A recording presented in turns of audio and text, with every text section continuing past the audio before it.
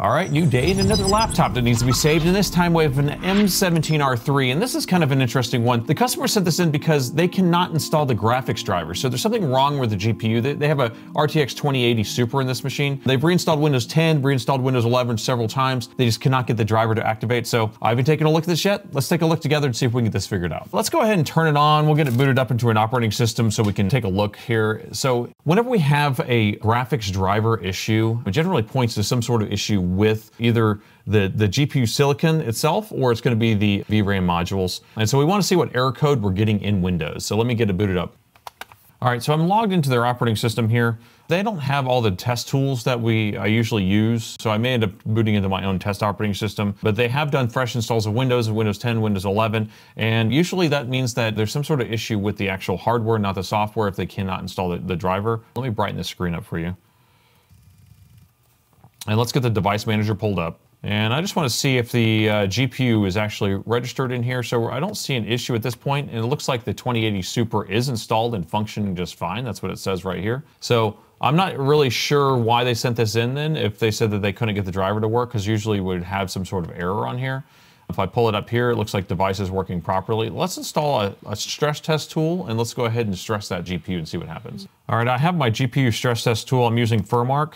This will run the GPU at full capacity, make sure that everything's working on it. They could have some sort of intermittent issue where the GPU kind of disconnects or stops working, or it's every other boot or something like that. I've seen that issue happen. So right now I do see that it is detecting it. So we do have the Nvidia graphics cards detected here. So I have it selected. I'm going to hit run. Let's see if it actually works. Otherwise, we're going to get a reboot most likely.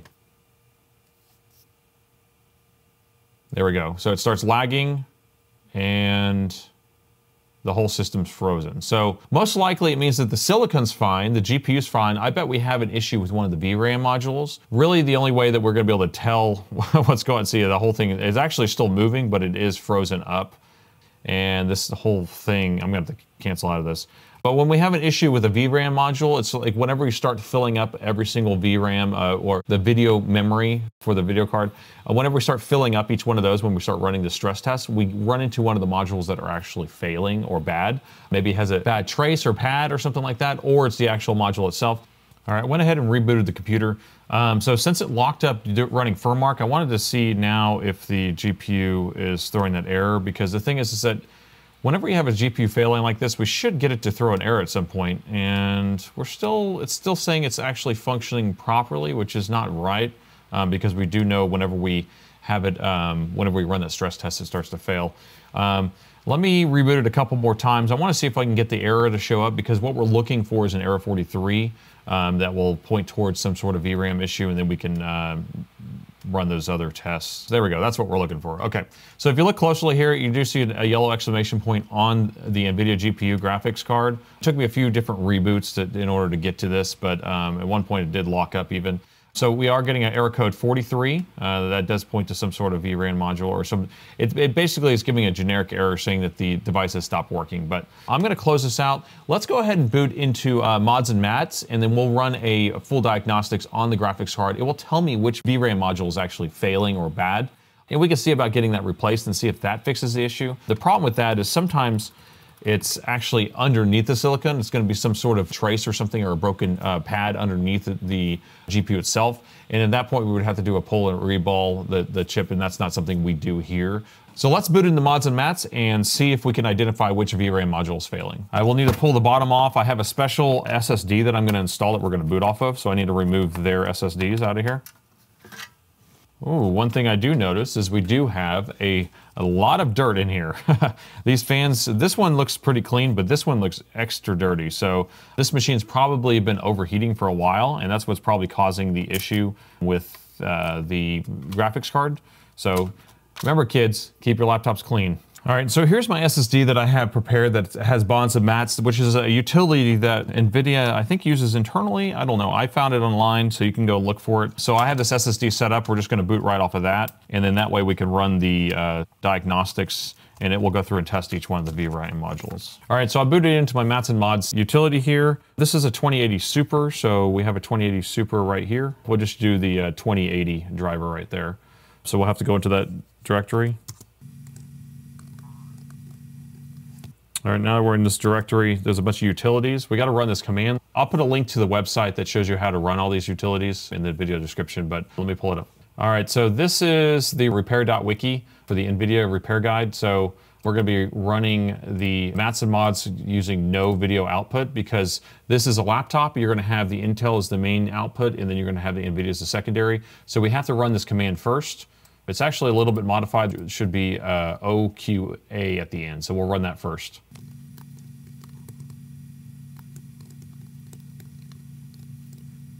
OQA at the end.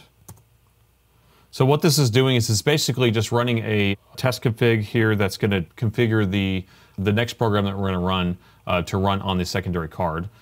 So the next command we need to run is going to be this one right here. It's going to be the mats. This is the card index number. We're going to be index number 1, so there's 0 and 1. We're going to do 1. And then we're going to run a memory test of 50 megs in this area right here. So let's get that run. And then we want to pipe this output to less, so that way it just prints out on the screen so we don't have to go find the output file.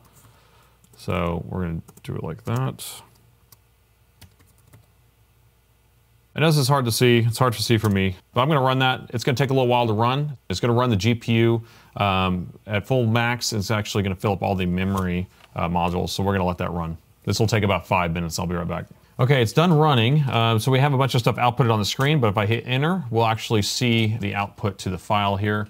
And I do see we do have memory errors. So this is showing us all the different VRAM modules, and it looks like module B1 is the one that has a bunch of write errors, it looks like. So that's the module that we're going to be replacing.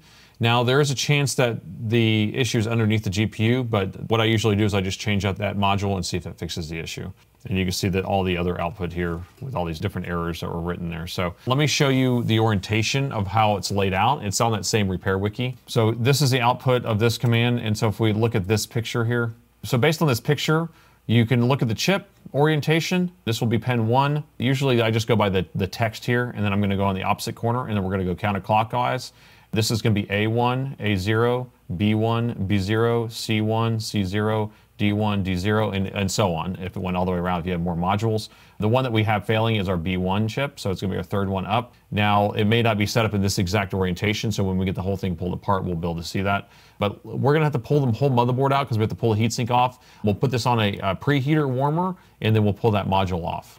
And we will be cleaning out these fans. I bet this thing has been running hot for a long time, and so that's definitely what has caused this issue in the first place. I'll skip ahead, I'll just get the motherboard pulled out. All right, and the motherboard is out, and so we can definitely see how dirty this thing is. We had plenty of dust over here. This other fan actually is dirty. It's just not as dirty on the back side as it is on the front side here. I bet that we have a bunch of dust all within these fans right here. Actually, I want to take a look right now, because most people will try to figure out why things fail, and most of the time it's because of heat. So let me unplug these fans. We're going to tilt this back. I just want you to see. So we'll just unscrew the fans from the heatsink, and we'll be able to take a look. A lot of times what ends up happening is it builds up almost like dryer lint inside your dryer from washing your clothes. All right, you ready? Here we go.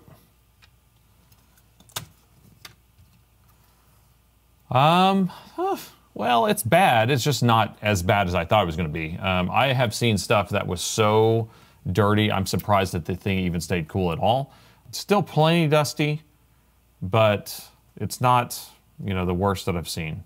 But we will blow all this out. Maybe I'll just blow it right now since we have it all opened up. There you go. I just quickly blew it out. Looks way better.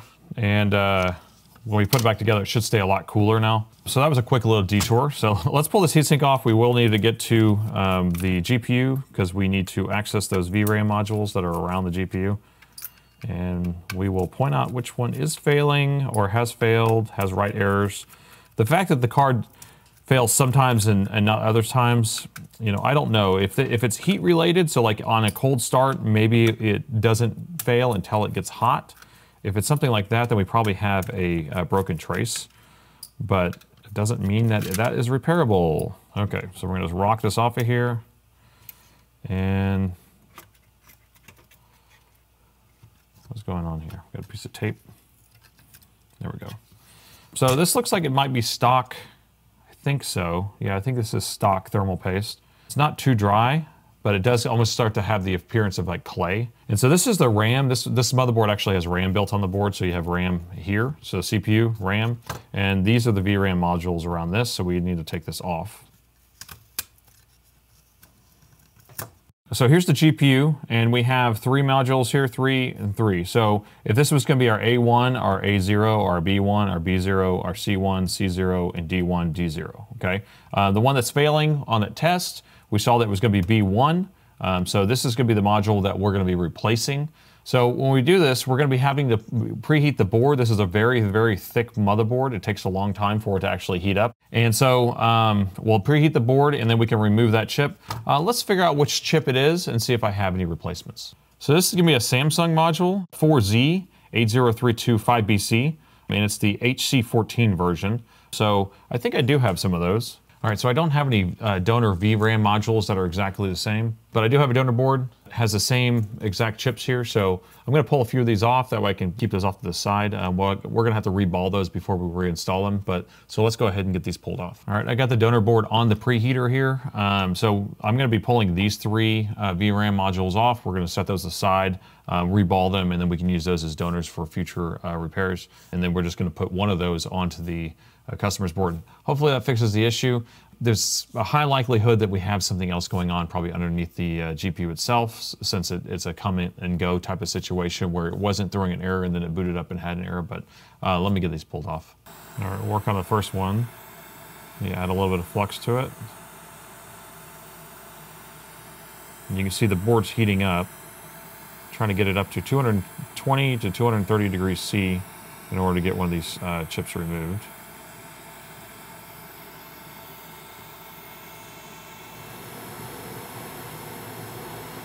Just waiting for the chip to get a little bit loose, and once it starts working around, then we'll grab it.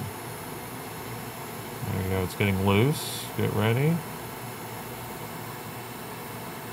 Now we got a pad that's actually still stuck here. I don't know what's going on there. Let's add some more flux.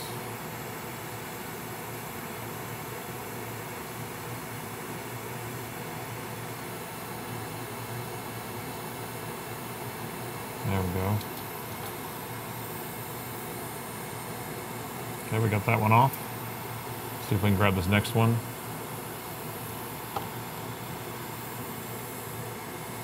Okay. And then grab the last one.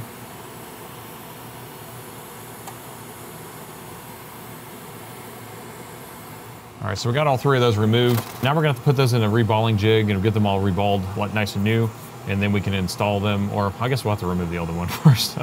But let's go ahead and do that. All right, so here they are, and we will need to remove all this old solder off of there. We're only gonna do one for this video, but I'll have them all done. You can see that it's smeared just a little bit. It's not a big deal.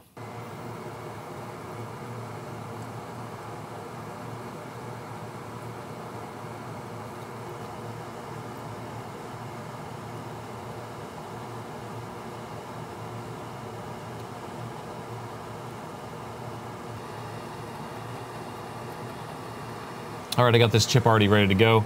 Let's go ahead and get the balls installed. Okay, so I have this installed in our jig here. We're gonna be reballing it, and I have 0.45 balls that I'm gonna be putting on here. First need to put a little bit of flux on here, but not too much. And then we'll allow the balls to stick. All right, so you can see the thin layer there, and then we're gonna put this on top.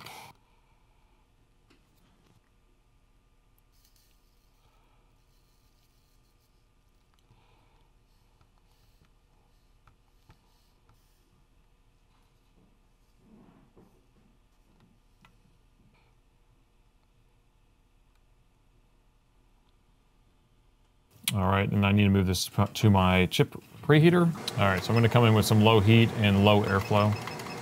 We don't wanna blow those balls around. And you can see them slowly starting to melt.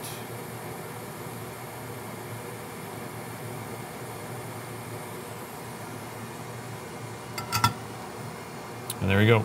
All right, so that chip's all ready to go. Let's go ahead and get the customer's board set up. We'll pull their old VRAM module off, get this one installed. Hopefully it fixes the issue. Of course, I did not hit record the whole time. All right, so I pulled off their old module. I just set the new module back in. Lost footage all over again. Sorry about that, guys. I just set this chip down.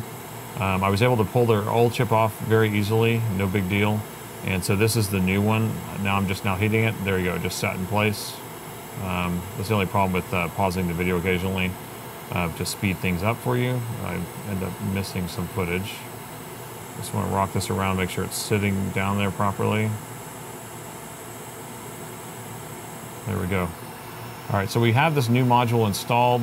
I mean, there's still a chance that we have an issue under the core itself. So all of these are going to be connecting to the GPU itself right here under all these lines. And so we could have a trace that's messed up or a pad under the GPU, and you would have to pull the GPU and put it back on. I'm not prepared to do that. That's not something that I'm going to do within my $250 board repair fee. So if this fix exists, then the customer's going to be very happy.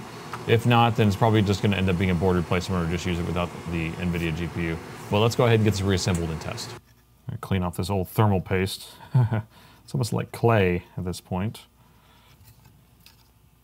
This thing should stay a lot cooler with this new thermal paste and the clean fans, regardless of whether the GPU is going to work or not. Get the rest of this dust off of here. We already blew it, but there's a little bit of remnants on here. Heat sinks installed. All right, I got their motherboard installed. Moment of truth. We're booted back up. I can see that the graphics card is not throwing an error or anything. So, all right, let's go ahead and run firmware. And you remember last time, it only ran for a couple seconds and then it just froze up. And this looks like it's holding up quite well. I do have an under-watted charger on here. I only have a 240-watt charger. This thing requires a 330. So we are only running at 32 frames per second. Let me plug in their 330-watt charger, see what that does. So I switched the battery just now, and it's running at 7 frames per second. Now we're plugging in their 330-watt charger. There we go. Now we're up to 55 frames per second. Now we're running this at 4K resolution, I believe. And so that's why it's a little bit slower. If we did frame it down a little bit, then we will be able to get a faster frame rate. But it is staying steady, and now we're pulling about 200 watts because I have the 330-watt charger installed. I want to go ahead and boot back into Mats and Mods, and let's run the memory test again and see if it passes.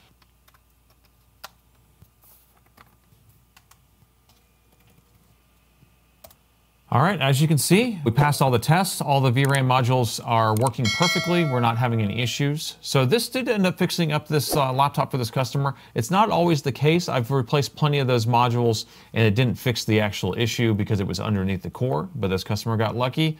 And I'd love to know your thoughts on this one, and thanks for watching. I saved another laptop.